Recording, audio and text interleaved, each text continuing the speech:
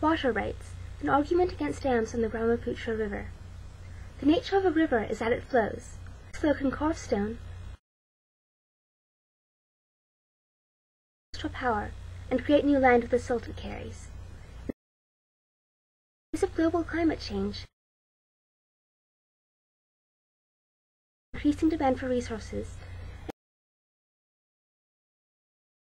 concern over the renewability and environmental impact of traditional coal power, hydroenergy has been embraced as almost universally beneficial. However, in reality, the transient nature of rivers can present environmental and political objections for dams, hydroenergy, and extensive upstream irrigation. Focused on the situation around the Brahmaputra River, also known as the Yongleng in Tibet, which starts high in the Tibetan Plateau and descends through China and India, finally reaching Bangladesh where it flows to the sea. China and India both want to take advantage of its enormous flow, fueled by seasonal melt in the Himalayas and monsoons in India, to provide power, irrigation, and fresh water for the growing populations.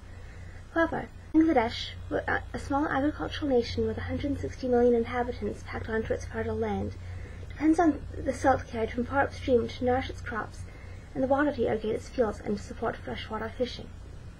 I believe that although building hydropower dams along the river would give a low CO2 source of valuable power, the effect they would have on the river's flow into Bangladesh is severe enough to demand that India and China look elsewhere for energy solutions.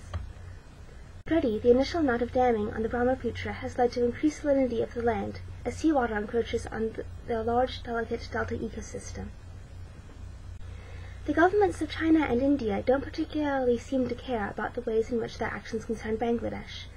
They both have massive economies, strong governments, and substantial international political clout, Bangladesh's weakly developed democracy and lack of political connections.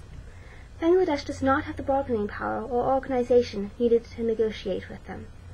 This issue calls not so much for political responsibility, as the people most affected are in a different country, but for moral responsibility, as damming upstream would lead to a loss of sediment flow and loss of flooding that would devastate Bangladeshi agriculture and create a human rights crisis. Arendt would argue that China and India have a responsibility for their actions and how their actions affect others, and even if their citizens did not get a direct say in the matter, they are still collectively responsible for those consequences because of their membership in the state. In fact, more than 50 social and environmental non-governmental organizations in northeastern India have sent petitions to the Indian and Chinese governments asking them to cease dam projects on the river. They point to the number of villages and ecosystems that would be destroyed by water filling the reservoirs behind the dams, the damage that would be done to Bangladesh, and also the conflict that the dam projects would be likely to spark, and have already sparked, between the two nations as reasons to explore options other than dams. According to the vacuum proviso, as explained by Nozick, in order for the situation to be just, China and India would have to use the river in a way that left an equal possible result for others. When someone controls the only source of a necessary resource, he says, it would be immoral for them to hoard it or charge an extravagant price for it. In this way, since the upstream countries control the flow of sediment and water, it is unjust for them to deprive Bangladesh of that right.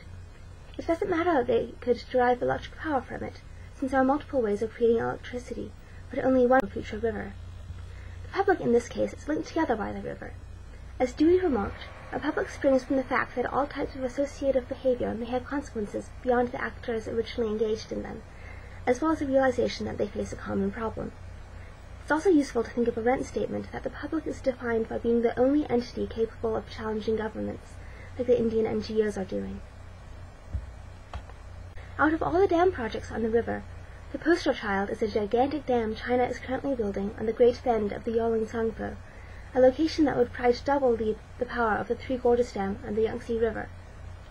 It denies such plans in response to questions from India and Bangladesh, and does not allow foreign experts access to the area or their plans, but the project has been confirmed by other correspondents and by satellite photography.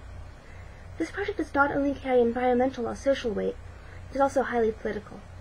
The Great Bend runs uncomfortably close to Arunachal Pradesh, a province administered by India but claimed by China. China hopes to use this massive investment in the area to assert its sovereignty. This secretive approach perpetuates the feelings of mistrust and competition between China and India. I believe that a greater exchange of information could lead to a less hostile environment around this issue. has plenty of room for expertise. For example, geologists and environmental engineers to assess the project areas for risk, monitor patterns of flooding, and assess silt and water level, and activists and sociologists to gather the opinions and suggestions of the local people and interpret how their needs would be best served.